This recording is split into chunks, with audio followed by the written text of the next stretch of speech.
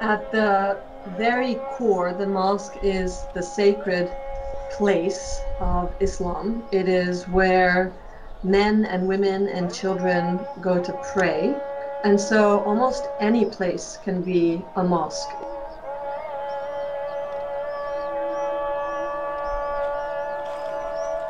Every mosque attempts to be facing the cardinal direction of Mecca, which is considered the sacred spot on earth.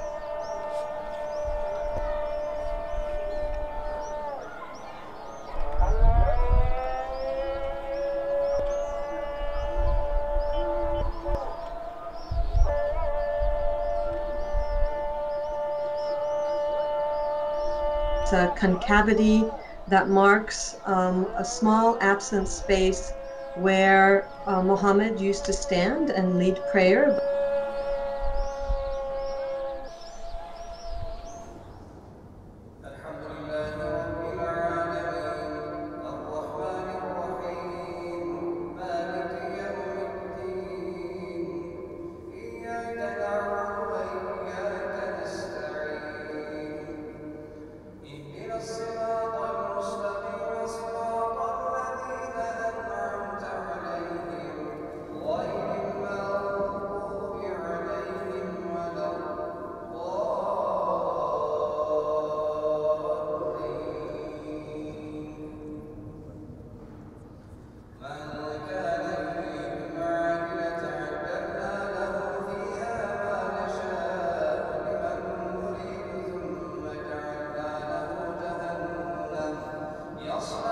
I've been studying mosques and Islamic architecture now for over 20 years, but then I started to look up to the sky a little more carefully in more recent years, and I was realizing that a number of mosques that were constructed in Istanbul and other areas of what used to be Ottoman lands include birdhouses on their walls. And these birdhouses can be simply little holes that are purposefully there, or they can be small perches, or even more elaboratively, they can be what is known as bird palaces.